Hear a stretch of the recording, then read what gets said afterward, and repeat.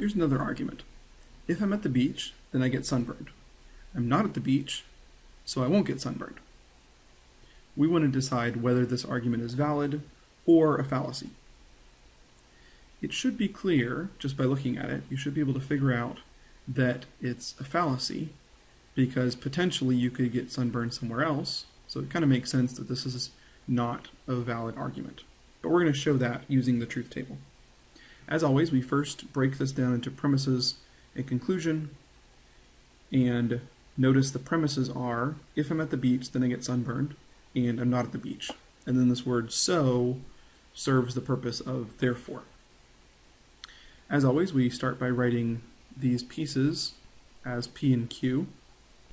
So I'm at the beach is P, I get sunburned is Q. So the first premise is if P, then Q. That's what we have there. The second premise is I'm not at the beach, not P. The conclusion is so I won't get sunburned, not Q.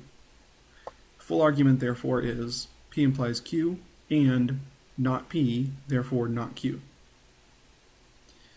Again, the truth table is given to us, and you notice that this is not a valid argument because the argument column is not a tautology.